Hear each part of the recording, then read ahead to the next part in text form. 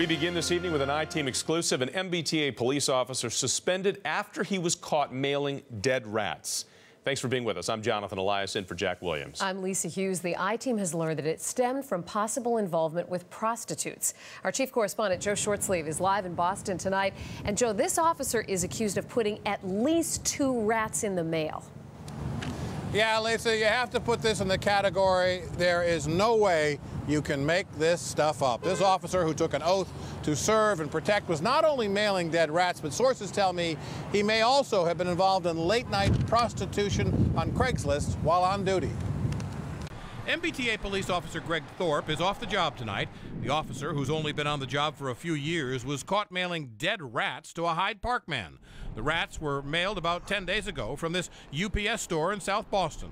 Sources tell me Officer Thorpe was captured on video by security cameras at the customer service center. The source says he's seen in the lobby getting ready to mail 2 boxes. At one point, the source says he looks up at the camera and smiles.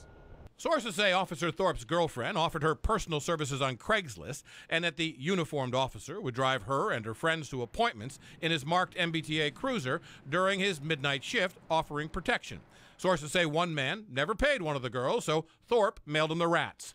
Thorpe, for no good reason, used Milton Hospital as a return address, and when one of the 2 boxes was returned last week, the bloody, smelly package set off a hazardous response by Milton Police and Fire.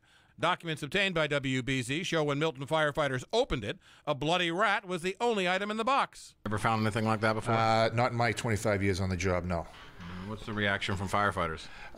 Nothing surprises us. Every day it's something different. The MBTA police released a statement today saying Greg Thorpe's been placed on administrative leave pending the results of an internal investigation. Now, sources tell me that Officer Thorpe may eventually face charges from Boston police for intimidating a witness and animal cruelty because he killed the rats before mailing them. Right now, he doesn't face any charges. Live in Boston, Joe Shortsleeve, WBZ News. Back to you, Lisa. You're right, Joe. You can't make this up. Unbelievable. Thorpe is under pressure to resign. We've also been told that the MBTA is expected to begin the process of firing him.